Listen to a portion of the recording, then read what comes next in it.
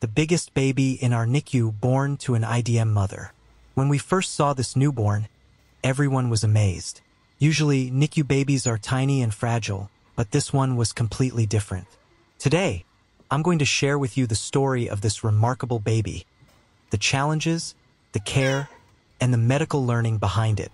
This baby was born to a mother with diabetes. We call such mothers IDM, meaning infants of diabetic mothers. The mother had gestational diabetes during pregnancy.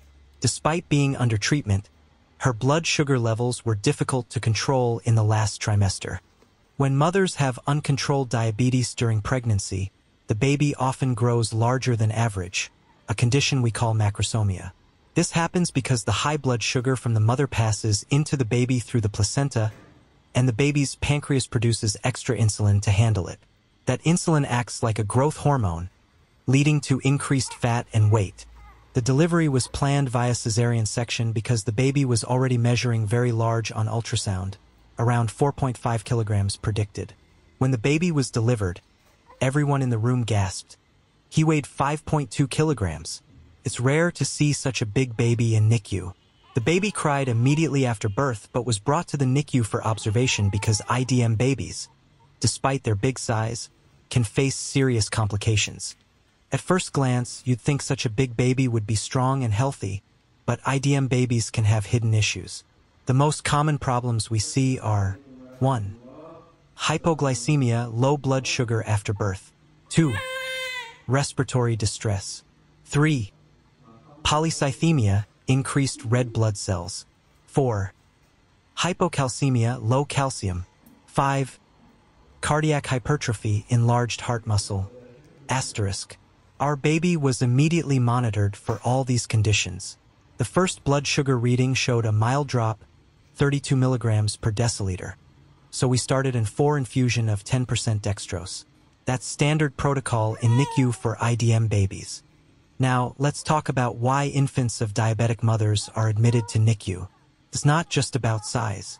In fact, these babies are at risk for multiple metabolic issues.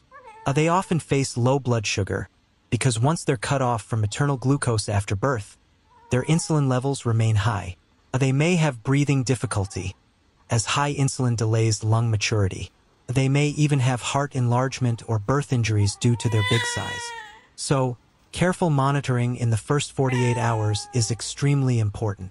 For IDM babies, early feeding is key to preventing hypoglycemia. We encourage the mother to express her milk frequently and breastfeed every 2 to 3 hours. We also spent time counseling the mother about maintaining her own blood sugar levels post-delivery, as diabetes can persist or reappear later. Education and follow-up are crucial for both mother and baby. Let me take a moment to explain some quick facts for parents and medical students watching this video. A normal newborn weight, 2.5 to 3.5 kilograms. A macrosomia, baby weight greater than 4 kilograms, or 90th percentile for gestational age. A common causes: maternal diabetes, prolonged pregnancy, obesity. A risks for mother: difficult delivery, C-section, birth injury. Risks for baby: hypoglycemia, respiratory distress, polycythemia, jaundice, cardiomyopathy. So remember, not all big babies are healthy. Size doesn't always mean strength. Proper medical care is what truly matters. It's always heartwarming to see such a positive outcome. From being a critical IDM baby under close observation to going home healthy in just a few days, this is what NICU teamwork and parental cooperation can achieve. Doctor, through this story, I want to raise awareness among mothers.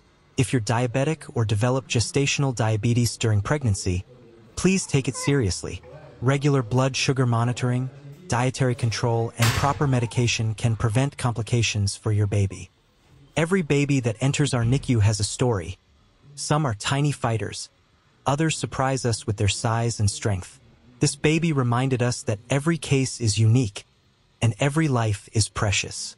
From the moment we held this chubby little miracle to the time he left in his mother's arms, we were reminded medicine isn't just about treatment. It's about compassion, teamwork, and hope. This video is for educational purposes only. It aims to increase awareness among parents, nursing students, and healthcare professionals about the management of infants of diabetic mothers, IDM. Please do not take this as individual medical advice. Always consult your pediatrician for specific concerns.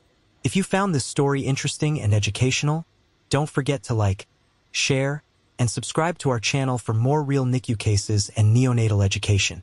Every view and comment helps spread awareness for better newborn care.